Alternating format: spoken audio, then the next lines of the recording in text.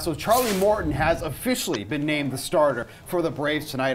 This afternoon. I'm actually a little bit surprised. I thought they were going to go with Ynoa, but they're going to go with Morton tonight, try to close this game out. I mean, look, the Brewers have scored a total of 2 runs in this entire series. This is not game 1. This isn't game 2.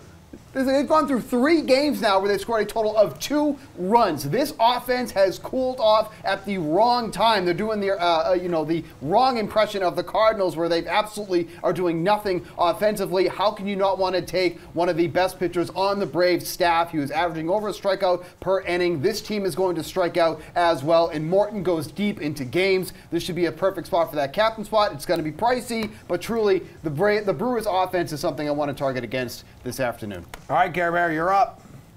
Yeah, at this point with the Charlie Morton news, Morton is probably your easiest pick for captain. I mean, this Brewers offense has been shut out in back-to-back games, and it's not like this is some sort of aberration either. If you look at their numbers in the regular season in September and October, they had the 4th lowest WRC plus in baseball at just 85 across that span of time. So now that Morton is the guy, I think he has to be a captain, because if it was Ynoa, the leash on him would have been a lot shorter than it is on Morton. I don't think Charlie Morton's getting pulled in the 4th inning the first time he runs into trouble. That might have been the case for Ynoa. So I think Morton's a great play. Another guy, if you just want to stay away from Morton, who might be the chalk, I think Ozzie Albies is in a really nice spot here. We don't know if Eric Lauer is starting this game, but I'm pretty sure Eric Lauer is going to pitch at some point in this game.